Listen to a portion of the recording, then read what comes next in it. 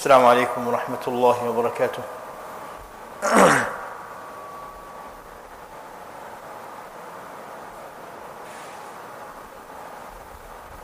الحمد لله الذي لم يزل ولا يزال حيا قيوما سميعا بصيرا، ونشهد أن لا إله إلا الله، ونشهد أن سيدنا ومولانا محمد صلوات الله وسلامه عليه وعلى آله وصحبه وبارك وسلم تسليما كثيرا كثيرا. أما بعد، فأعوذ بالله من الشيطان الرجيم. بسم الله الرحمن الرحيم. يا أيها الرسول كلوا من الطيبات واعملوا صالحا، وقال رسول الله صلى الله عليه وسلم: من أكل طيبا وعمل في سنته وعمل الناس بوائقه دخل الجنة. وقال عليه الصلاة والسلام: لا تزال قدم عبد يوم القيامة حتى يسأل عن خمس: عن عمره فيما أفنى، وعن شبابه فيما أبلى، وعن ماله من أين اكتسب وفيما أنفقه، وعن علمه ماذا عمل به. وكما قال صلى الله عليه وسلم: صدق الله وصدق رسوله النبي الكريم، ونحن على ذلك لمن الشاهدين والشاكرين، والحمد لله رب العالمين. رب اشرح لي صدري ويسر لي أمري واحلل عقدة من لساني يفقهوا قولي. My dear respected brothers and elders and ulama, Allah subhanahu wa ta'ala has given us one life in this world, and when we finish and we leave this world and our time for maut and death has come and we leave, we have to give answer to Allah subhanahu wa ta'ala. So the topic today that I have in mind to speak about is one of the questions which Allah subhanahu wa ta'ala will ask us, and what will be our answer. Rasulullah sallallahu alayhi wa sallam says in a hadith: لا تزال قدم عبد يوم القيامة حتى يسأل عن خمس. The person will not move from his place on day of Qiyamah until he is answered by Allah subhanahu wa ta'ala 5 questions.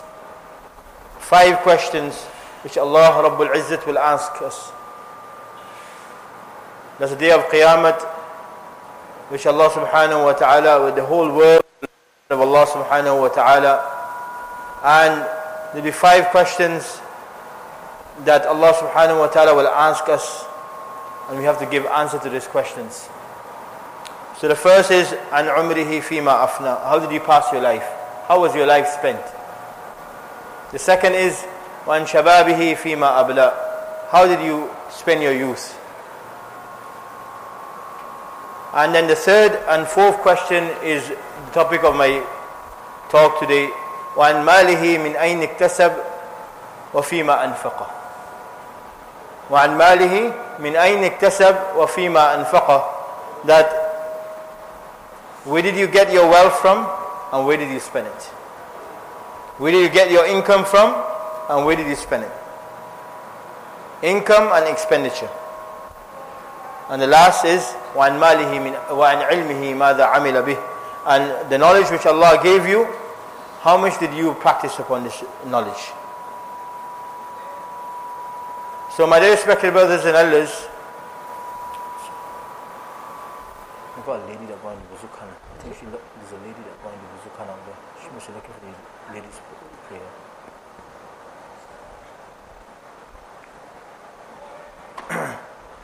So my dear respected brothers and elders, the third and fourth question which Allah subhanahu wa ta'ala is going to ask us is a very, very important question. And how will we give an answer to this? Relating to this, once a Sahabi was leaving his home to go and make some money, what we say in normal terms, do business. And from behind, his wife, his spouse, said to him some golden words which are very, very important for us. His spouse said to him, إِيَّاكَ وَكَسْبِ الْحَرَامِ إِيَّاكَ وَكَسْبِ الْحَرَامِ فَإِنَّا نَصْبِرُ عَلَى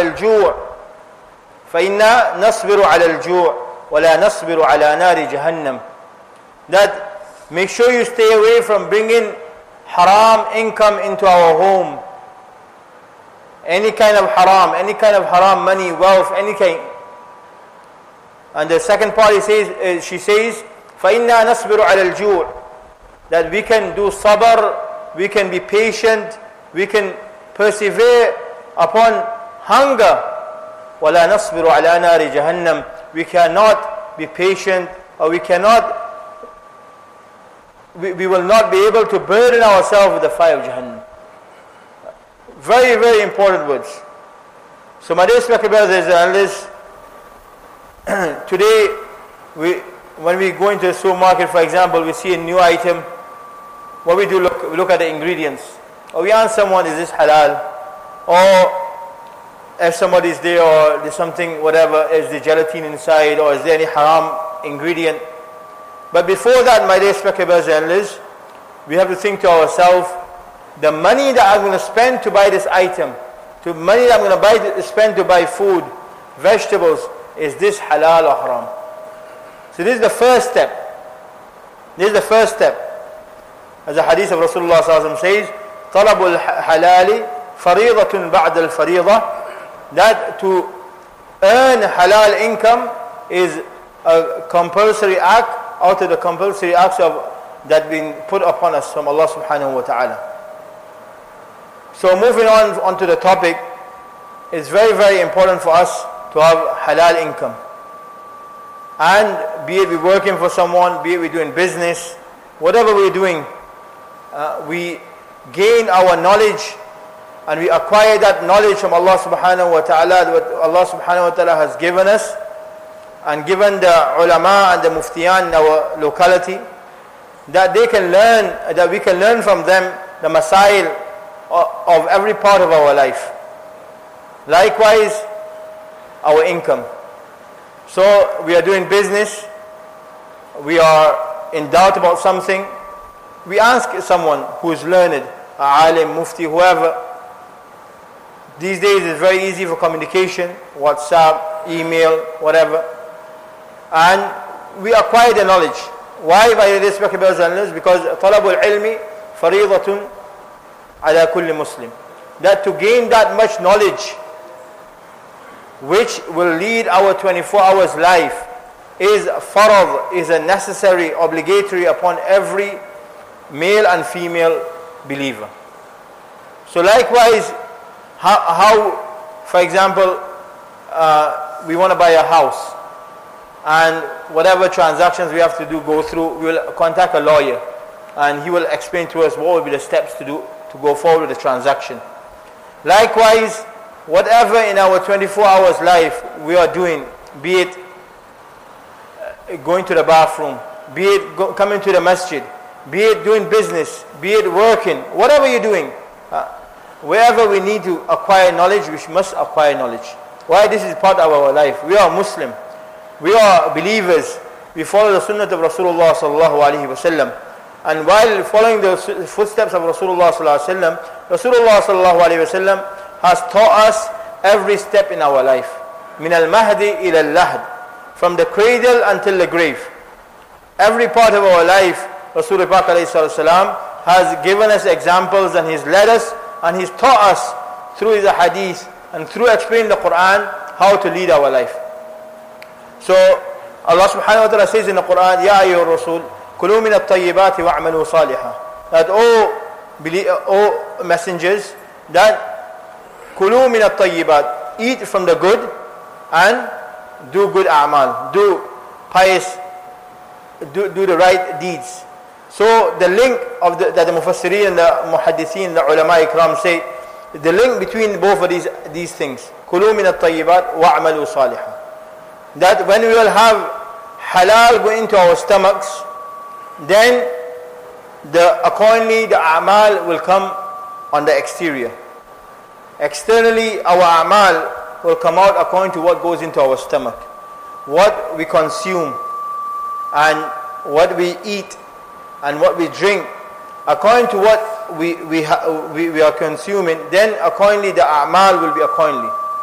So that's why we say another hadith of Rasulullah sallallahu alaihi wasallam, man akala tayyiban, whoever eats good things, pure things, wa amila fi sunnatihi, and acts upon the sunnah of Rasulullah sallallahu alaihi wasallam, وَأَمِنَ النَّاسَ بَوَائِقَهُ. The people are saved from his any kind of wrong or any kind of evil.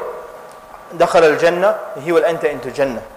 So our main thing is that our income, whatever we're eating, whatever we are drinking, throughout our life, everything should be halal, should be permissible. We come across different dealings in this day and age, which we come across all the time, either in our business dealings, either whatever we're doing, either selling a product or any kind of mishaps that happen. We can remember the story of Imam Abu Hanifa rahmatullahi alayh. He was, even though he was the Imam and Imam Azam, and he was a very great scholar, but he was a silk merchant. He was a silk merchant. So one day, he sent out one of his salesmen to sell something, but he had forgotten, he had told the salesman that this item has, there's an error in the item. There's something wrong with the item. So when you sell it onwards, make sure you let the person who's buying it, the clientele, make sure you let them know that something's wrong with the item. So what happened is that when at the end of the day, the item was sold, so Imam Abu Hanifa rahmatullahi asked the person, did you mention to the customer that there's something wrong with the item? He said, oh, I forgot. So Imam Sahib rahmatullahi alayhi, because of his taqwa and his piety, that day he had made 30,000 dirhams. He took everything and gave it in sadaqah. He took everything and gave it in sadaqah. Even though, of course, if the item had cost 10,000 dirhams or 1,000 dirhams, he would took out that and gave it in sadaqah. No, the whole amount that he made that day in selling, he took everything and gave it in sadaqah. So these are our pious predecessors, how they were very, very, very, very concerned of their income, that it was halal, it was pure, and whatever went into their stomach was pure. Remember a story of the Abidin of Deoband, may Allah have mercy on their graves and fill their graves with Noor.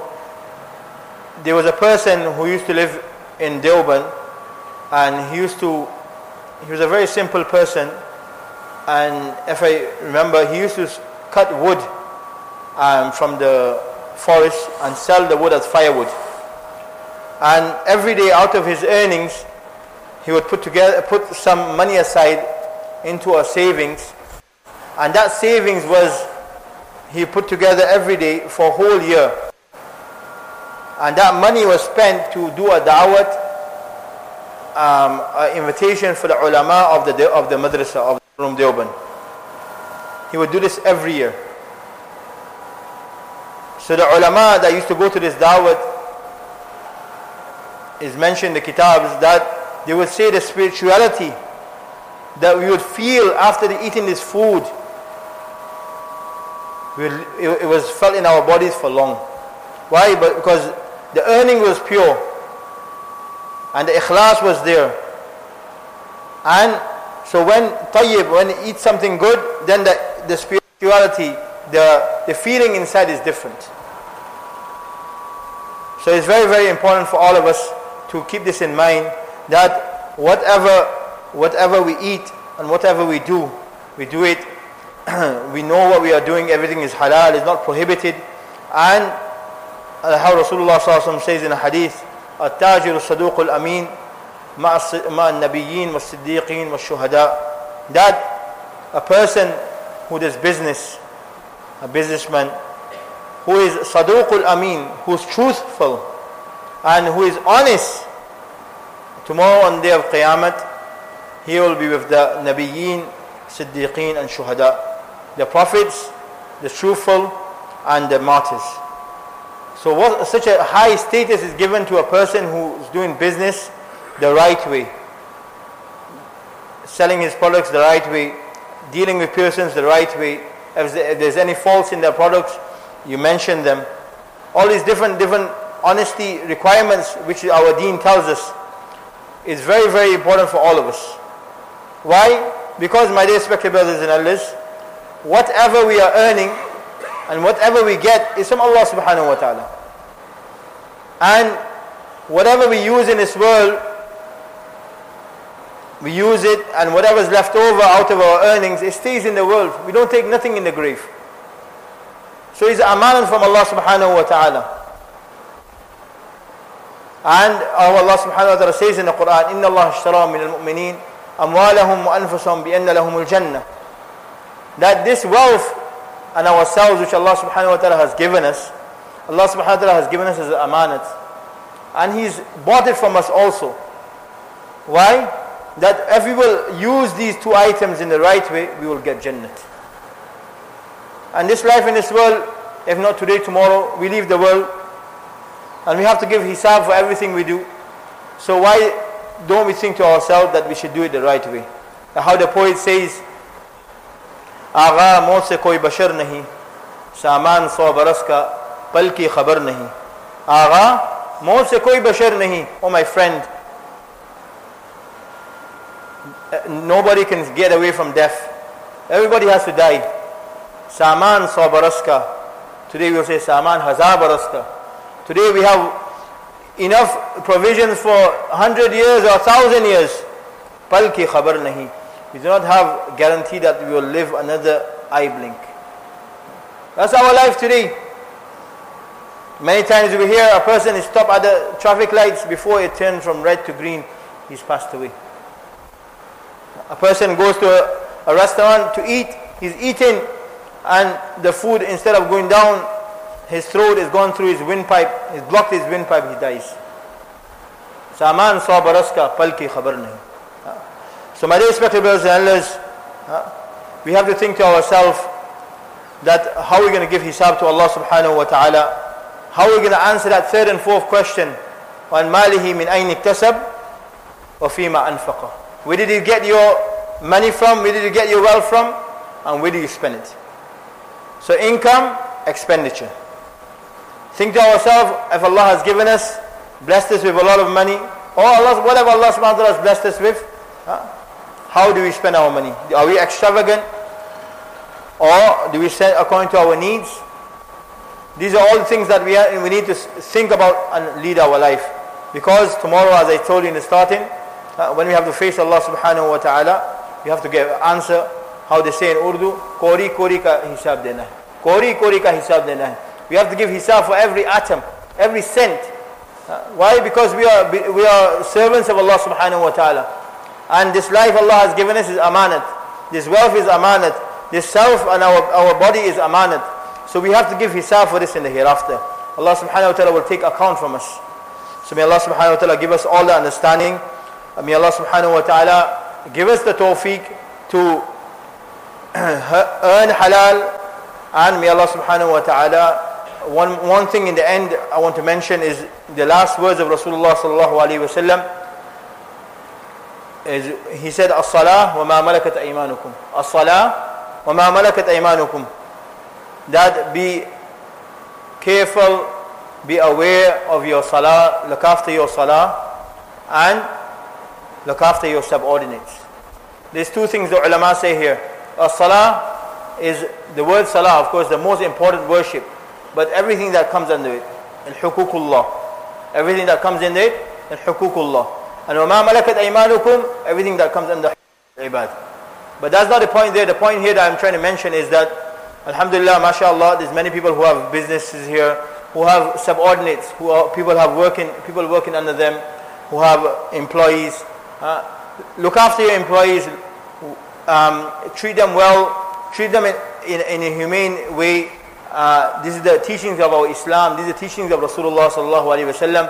You hear from Rasulullah sallallahu alaihi wasallam many a times that if a person treated a slave in a wrong way, Rasulullah sallallahu alaihi wasallam would tell him to go and apologize.